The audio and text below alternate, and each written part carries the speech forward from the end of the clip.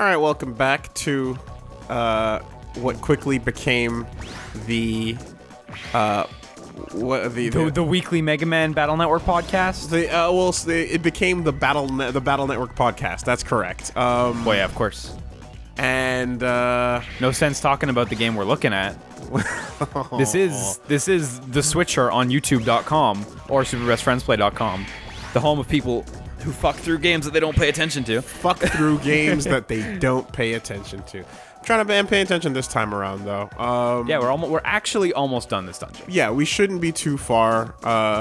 We shouldn't have too much longer to go. Seems like you already did this. Yeah, I did this room, so I think we just need to finish off the rooms we didn't do and get the sweet rewards from the rooms above. As well as hit those switches. Yeah, for sure. So, you know, I know you're looking for your sweet rewards, and that's nice and all, I guess. A friend of ours gave us this Megaman X Command Mission official strategy guide. Commando Joe. By Brady Games. The same guy, the same motherfucker, who slid this disc of Command Mission over to me. He strong-armed us and threatened our children. I was sitting at a table, I was having a sip of my drink, and he used the game as a coaster and slid it over in my direction. Well, he knows what's up. That's protected. Can't get that. So he gave us a strategy guide, and I don't want to say it's too late, because it's not. We're still playing the game. No. But we are most of the way through the game. So I was looking at the strategy guide, and I was like, man, there's not... But it's handy to have that physically in your lap. Isn't really going to help that much, is it? But then at the end, I found my fucking sweet pearl in this oyster, in this smelly oyster. On the last... On the back page. I wish you opened that up here. I wish I did too. While recording instead of before we did. Because if you guys could have seen the look on Liam's face, joy. I was so happy. Pure joy. I'm still feeling pretty good about this. It was his mouth was open like, So, what did you find, Liam? Stuck on the back page is a Mega Man trading card game card. It's stuck face down, and it's sealed. It was meant to be in the strategy guide, so I still don't know what card it is. And so I'm about to reveal this Mega Man trading card game card. Stuck to the back of the strategy guide, so that means... Glued in, it seems to be, so it was meant to be here. Yeah, so that was the right time frame. This is a promo card. That game was at the peak of its life. I played it briefly, actually, with some friends, and yeah, it was mostly not network transmission, Battle Network cards that we played with. So I'm curious to see if this is going to be a Battle Network card or a Mega Man X. And sure enough, it is a Mega Man X. And it is one of the most boring Mega Man cards I've ever seen. Let me actually take it out of its plastic what do we wrap. got? What are we rocking with? Let me get that out. No, nice. Getting the sounds of it and everything. Yeah. And do you still have your deck? No, absolutely not. There we go. It is one Mega Man X promo card. He's not a particularly good card, and his flavor text is possibly... So you'd say he's not a good card, eh? Not a good card, eh? Oh, he's dead. Not at all. He's dead. Good riddance.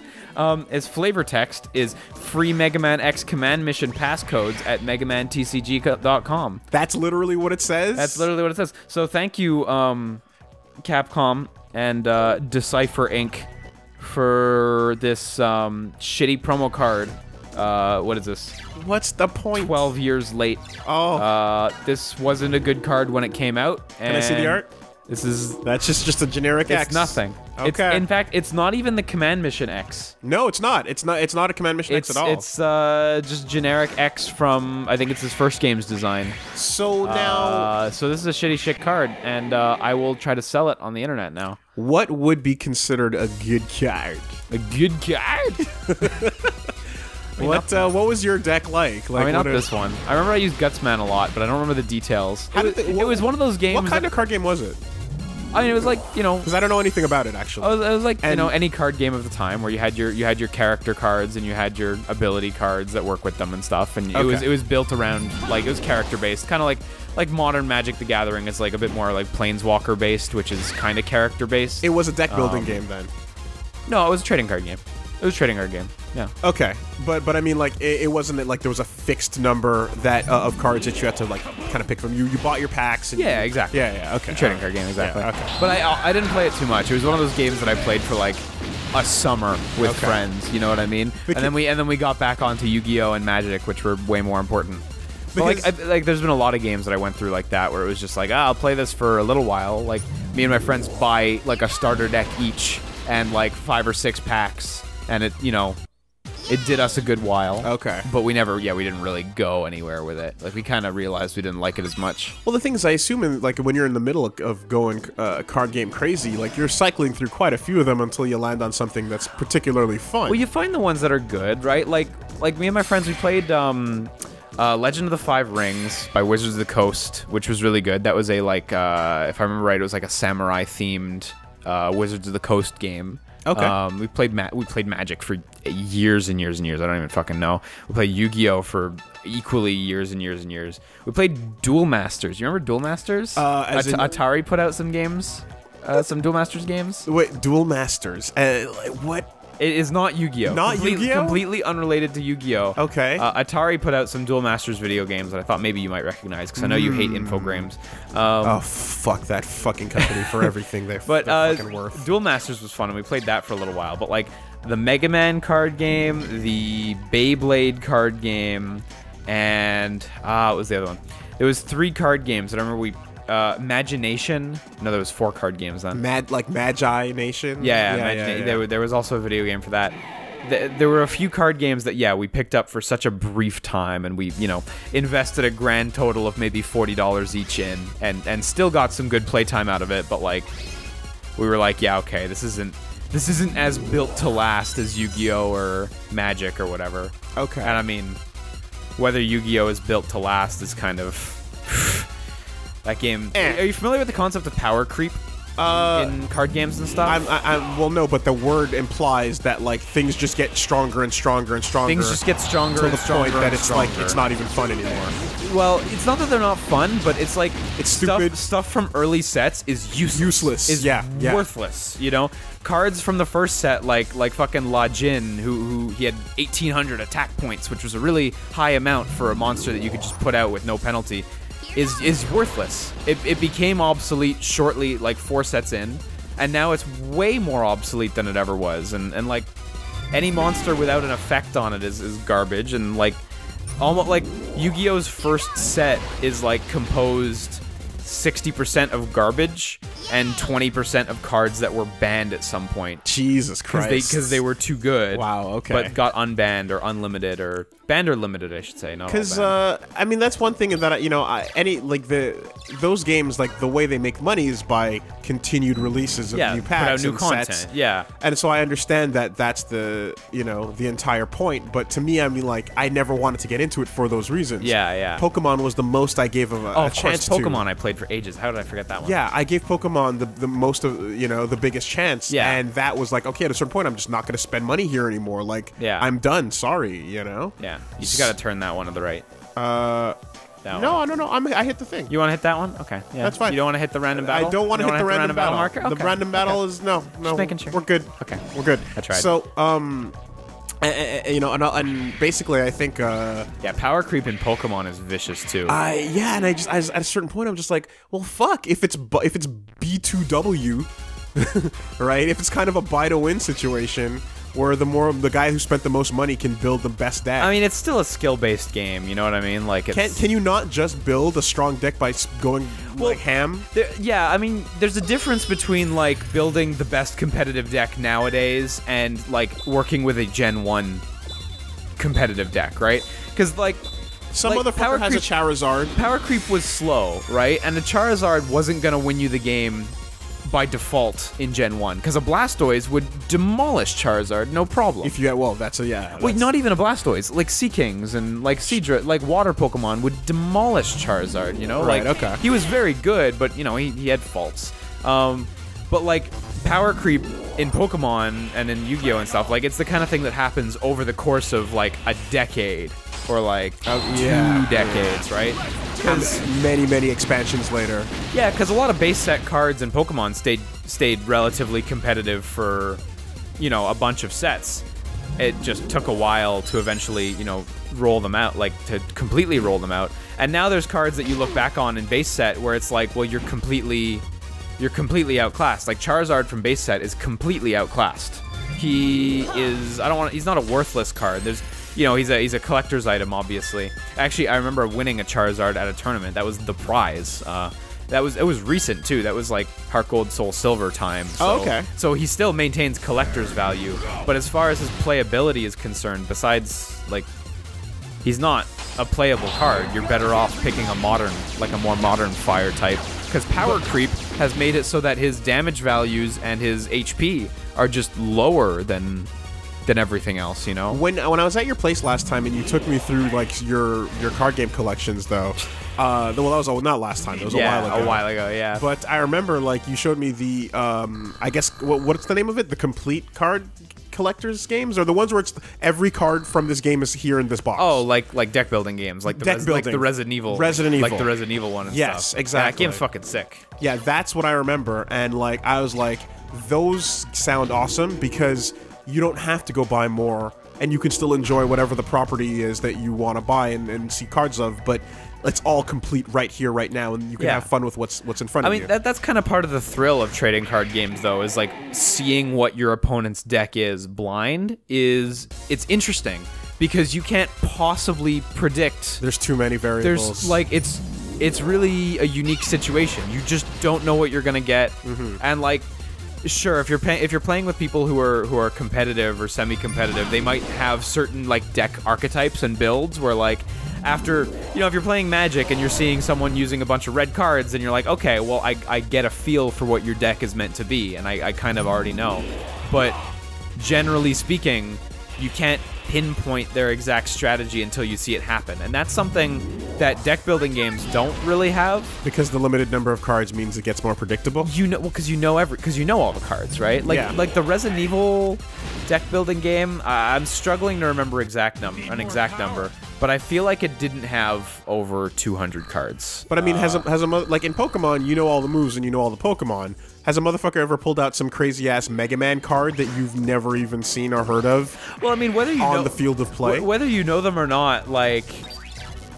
Even if you know the Pokemon, like, they might still have a weird property that's unique to that card, because not all Pokemon cards are created equally. Like, a Gen 1 Pikachu has different attacks than more recent Pikachus, you know? I will hold that thought. Botos is a good villain. It's got a big old mouth. Alright, to the top floor. Level 1 welcome. Yeah, ha ha ha ha. Is that like a nya Something like that. Yeah, alright, perfect. So he's ready to... But like a Pikachu card from base set isn't equivalent to a Pikachu card from like more recent sets. They have different moves. In certain cases, they have different weaknesses. Like it's those minor variations that like make it interesting, kind of.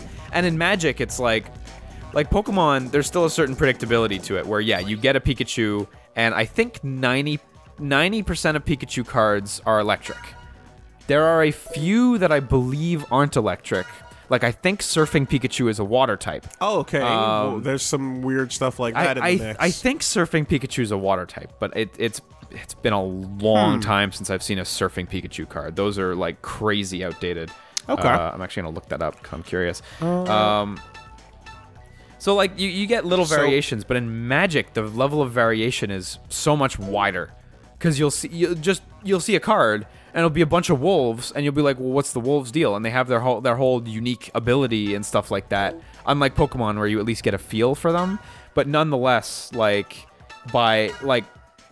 it's that minor variation in cards and trading card games that makes it really thrilling. In deck building games, like in Resident Evil, when I see what character you're playing, I know what weapons you're gonna go for, and there's only like 10 weapons or something in Resident Evil. So like I get how your playstyle's gonna kinda have to be for the most part. But with trading card games, there's so much more variation. And actually, I'm looking at it. Surfing Pikachu is actually electric type, but he needs water energy to attack. So he doesn't work in like a mono-type deck or something like that. So my B on that. Okay, so there's a bit more to it than I initially thought. Interesting. Yeah. The thing in particular with also to just go back to the Megaman card game. Hold on, I just want to set up for this boss here because I believe I need to have some fire resistance and have ice on me. Oh, do you? Is what our friendly guide seems to indicate would be a good idea. So let's set that up. But yeah, like the what's cool about, I guess, you know, from the last episodes we were talking about like Megaman, Command Mission and the EXE games and the, you know, the fucking Wonder Swans and shit like that. Yeah, yeah. You know, the games you've played and the experience you have with Mega Man is completely different to the one that I have, in that you tuned in when I was out. Yeah. You know, like, but at the same time, it's like a completely valid. I tagged out. Well, actually, no. There's definitely a middle ground that neither of us touched. But yeah, you have more experience with those games towards the end. So I'm like, if they're like, what was going on with the card game? If you don't mind, like, card game was nothing. Was there no actual like interesting? It wasn't that good. Oh, it was just, man, it was a pretty bland card game. It wasn't that good, straight up. And like, it was one of those card games too, where if I'm remembering correctly, it was like the card art was anime cells. Okay. Which, no, that's not a good sign. When a card game art is like anime or movie. It's not original art. It's just taken from. It's never a good sign. 'Cause you're like, okay, it's a licensed game. And actually, there's another card game that I forgot I played, but the Lord of the Rings trading card game, which was just screenshots of the fucking movie. If I remember correctly, was for the most part, yeah, exactly, was movie. Yeah, that's movie lazy. shots. That is lazy. And it was just like. Yeah, it wasn't great. Yeah, here, NT Warrior, it had some art. I don't know if it was original. All the net navies and all the character art was like ostensibly original, but it might just be key art for the show. Yeah, I'll shut up right now. That thought. Yeah. Gotta hear the best voice acting. You really must have faith. Man, that sound when he walks. Doink. They actually grabbed the little tom and made a drum effect. Since you're about to meet your end by my hands. Is he walking forward? I can't tell. It's a walk cycle. Oh yeah, he's getting slightly closer. Yeah. Who are you anyway? Ah, yes. Forgive me. I am Boto. Why were you programmed and designed to be fat? Who fight for the hopes of why were you built to sound fat? You can get more smart in it. You can put more motherboards. put more more RAM. More RAM. There you go. Feast More LEDs. your eyes on this. What is it? Know what this is? Supra Force Metal. It looks like a fucking Metabot metal. Oh yeah. That's right, yeah, it does. gentlemen. Put that into your Metabot. Looks like Cyclops let himself go. Yeah. There's too much shit on him. I can't even see his face now. There's just too much shit on him. I don't really I can't really say I empathize with this character. Even if he was like a thin version of this, it would still be just like goofy shit. A good villain is the protagonist of their own story, and I just don't feel like I'm in with this guy's story. No. And his Texan accent. His Reploid Texan. Yeah, I wonder what that is in Japanese. If it's just a Hokkaido accent or something like that. Osaka Ben, maybe. Yeah. Okay, so he calls out the bits. Yeah, so the Lord of the Rings card game also, for the most part, not 100%, was... The song sounds interesting. It does, actually. Was screenshots of the films for their card art. Yeah, but that's never really a good sign. Oh, he's ground. Okay. Really? That seems like a typo. Yeah, that doesn't seem correct at all, but whatever. Alright.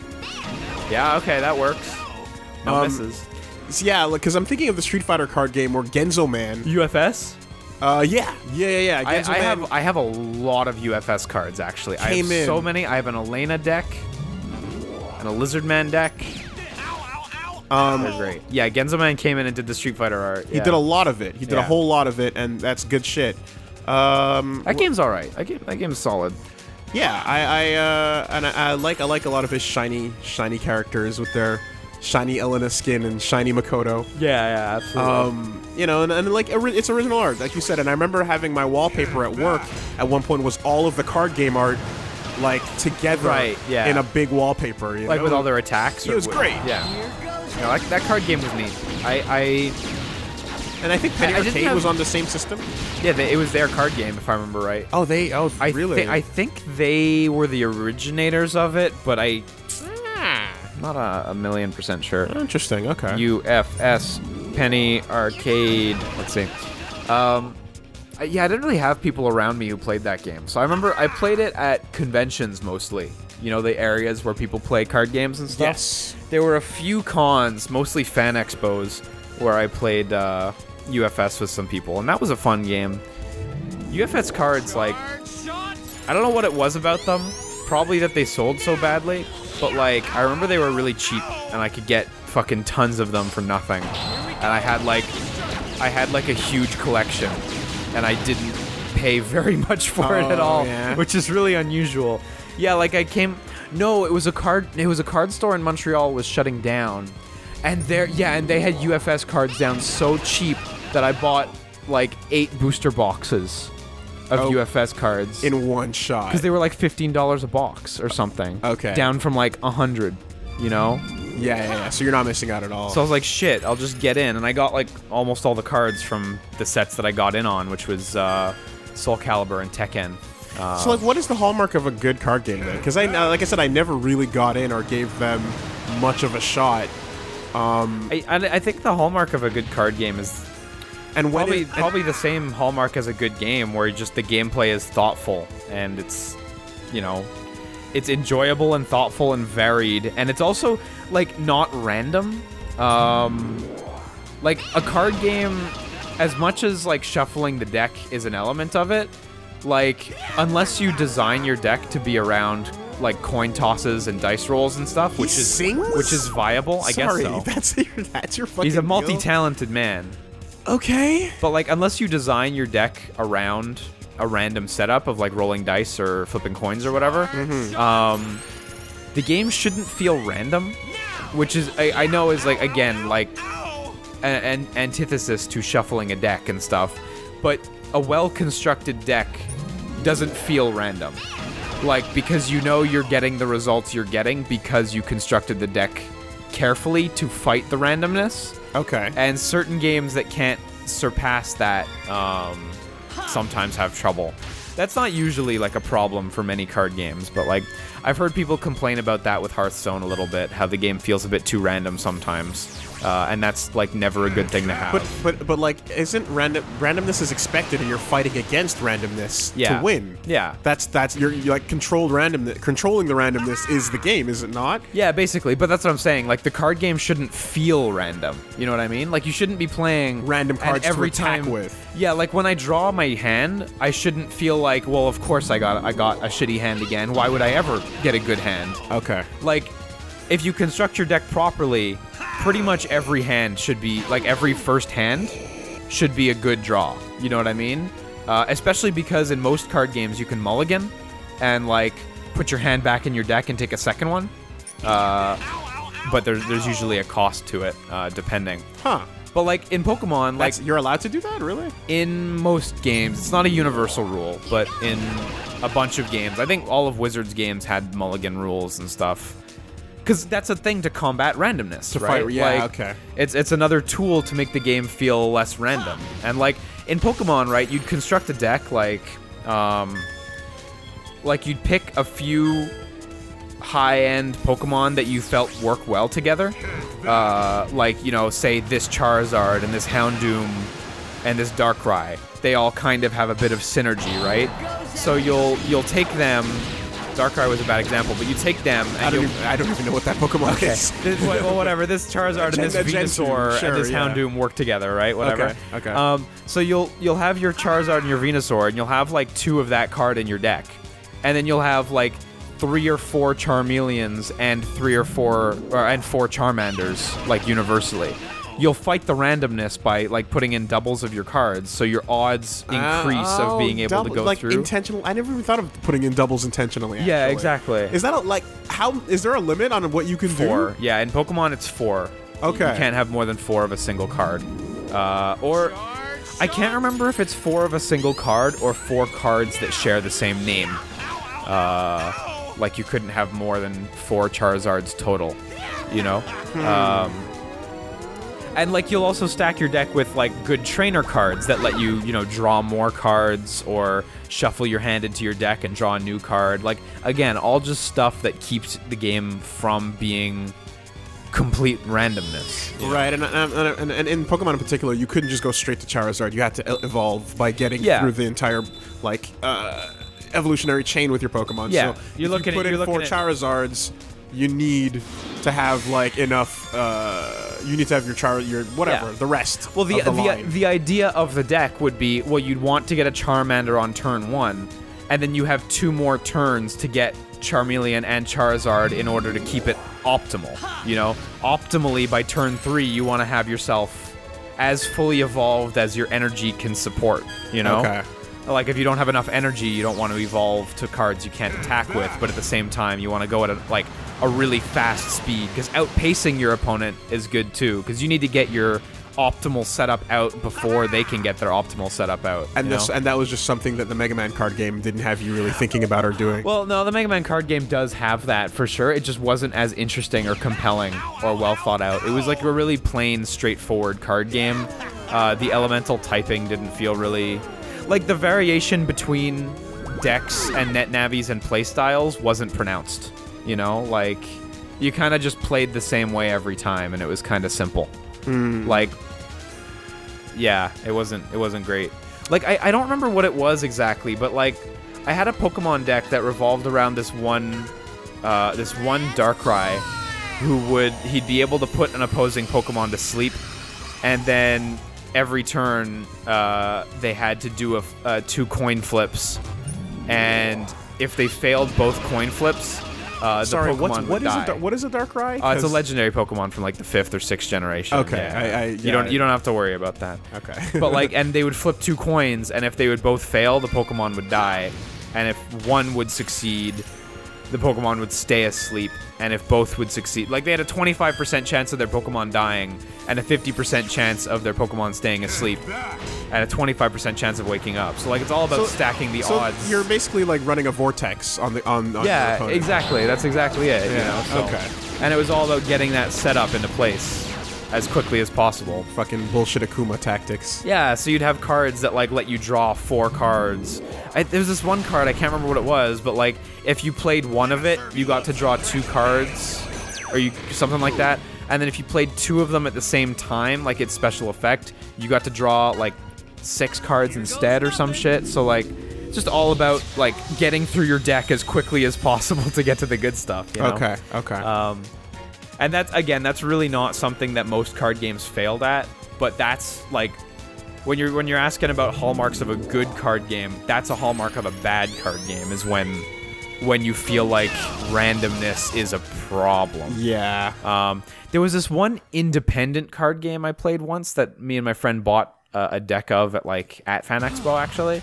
I actually can't remember what it was called at all, but it was independent. The guy made the cards himself and stuff, you know.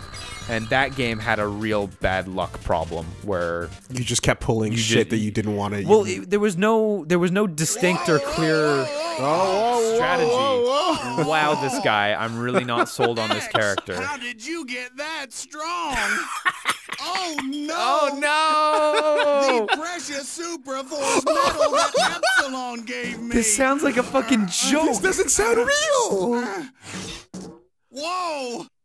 Shucks. Looks like I've been beaten. Dude. You've won for now, hunters. That was the worst. God. That was the worst for real. That's fucking Shikigami no Shiro level. Yeah. You shut down the device. Wow. That's good. X, how'd you get took care that of it. strong? Communication shouldn't be a I problem really now. can't feel my body right now. Yeah, and we have Super Force metal. Oh, do we get a power-up now? Maybe. Shove it in Cinnamon's ass and see if it does anything. Oh, I would totally do that. Oh, God. There's been some great Cinnamon fan art coming in. I appreciate it. Absolutely. Even more. Okay. Let's head home. When I see Super Force, I just think of, like, cars. Like... Cars. Oh, I thought you meant the Pixar movie, and I was like, wait, what? No. Fucking cars. I love them.